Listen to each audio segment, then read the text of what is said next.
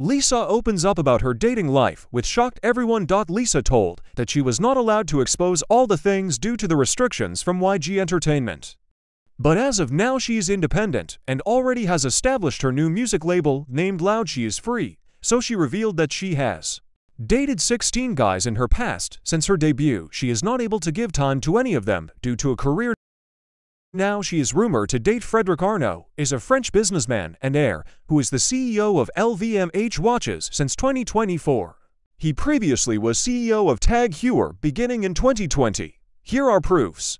The latest clue emerged during a presentation by the LVMH group, where a photo showed Fredrick Arnault with the initials LM visible on his phone case.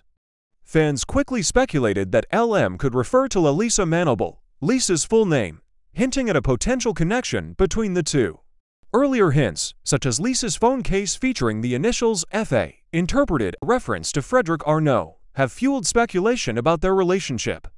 Sightings of the alleged couple together in various locations, including Disneyland Paris and Miami.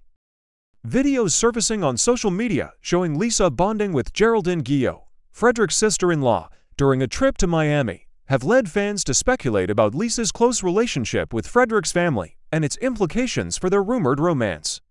The alleged couple's dating rumors gained traction after they were spotted together at a restaurant, with a video showing Lisa resting her head on Fredrick Arnault's shoulder.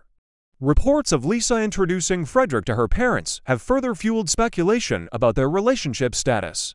Despite mounting evidence and speculation, neither Lisa nor Fredrick Arnault has officially confirmed their relationship. Fans eagerly await any further developments that may provide clarity on the truth behind their rumored romance.